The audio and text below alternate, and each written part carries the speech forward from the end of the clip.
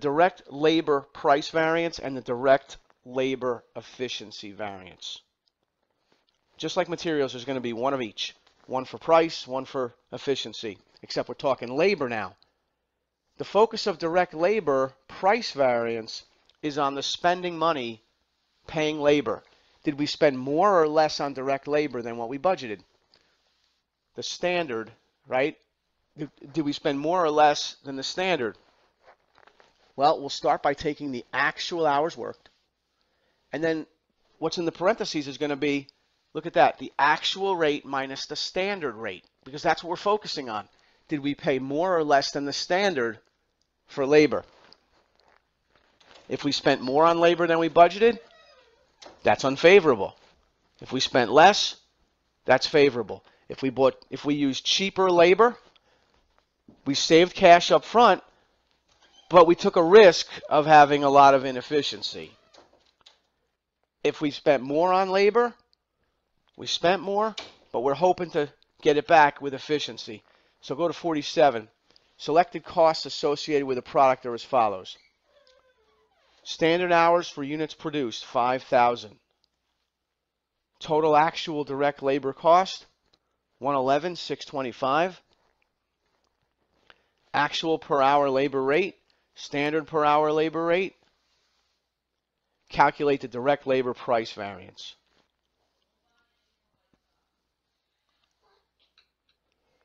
Where do we start? Start with the difference in the price. You spent 50 cents more per hour or 50 cents less?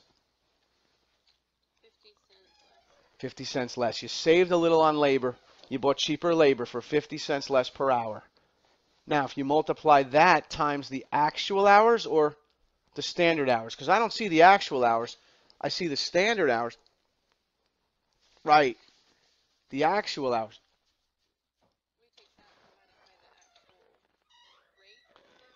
Well, first of all, how much is the actual hours? Because they don't give us that.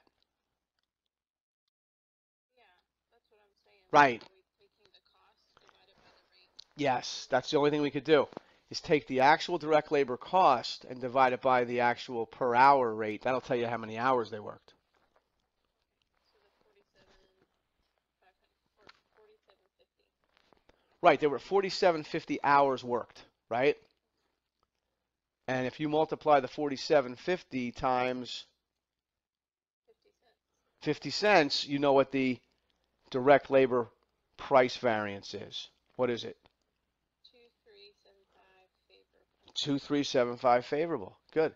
Letter D. And the explanation's on slide 50. So if you go back over this another time, there it is for you. 51, total standard hours for units produced.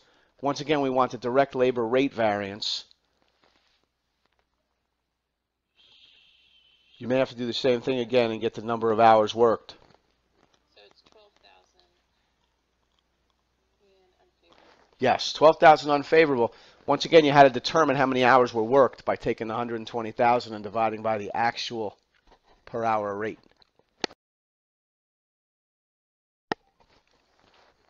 Okay, direct labor efficiency, 53.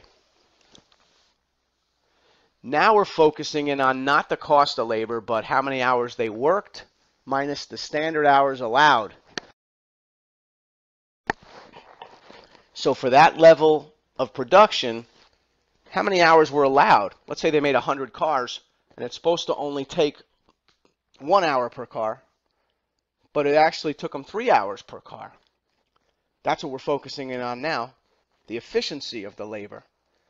Actual hours worked minus the standard hours allowed will tell us whether we used more hours or less than the standard. And then if you multiply that by the standard rate,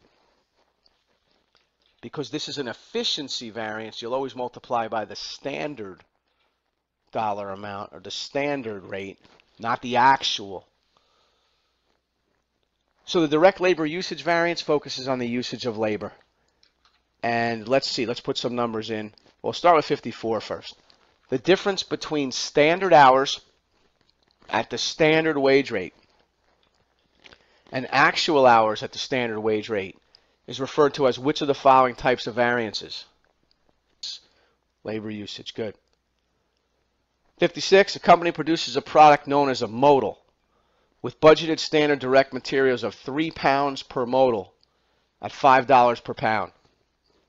Standard direct labor was budgeted at 0.5 hours per modal. So it should only take half an hour to make a modal. It should only take half an hour. And they're going to get $15 per hour. And the actual usage was 22,000 pounds and 4,000 hours to produce 10,000 modals. What was the direct labor usage variance? Now, once again, they're giving you more information than you need. Because all we need to know is how many hours should it have taken to make 10,000 modals and how many hours did it take? Right, because it only took 4,000 hours instead of taking 5,000 hours. We saved 1,000 hours times the standard labor rate of $15 an hour.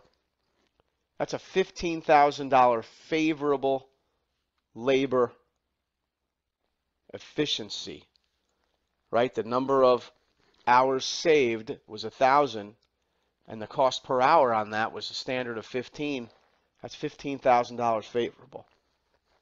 Note, the information given on the pounds of materials and the cost per pound, totally irrelevant. But typical of the CPA exam, right? See what they gave you that you didn't need? You didn't need 22,000 pounds. You didn't need $5 per pound. 3 pounds. Or 3 pounds, right. But that's typical. They'll give you that. 58. Management has reviewed the standard cost variance analysis and is trying to explain an unfavorable labor efficiency variance of $8,000. Which of the following is the most likely cause of the variance? C? Yeah, I'd go along with that. Yeah, because if the machinery was inadequate, that means it breaks down a lot. And then people are standing around and they can't work. So that's going to lead to an inefficient use of labor.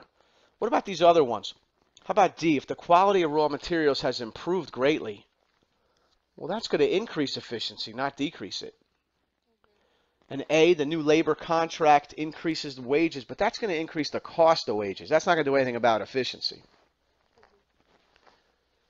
And highly skilled workers, that should make you more efficient. So it's got to be C.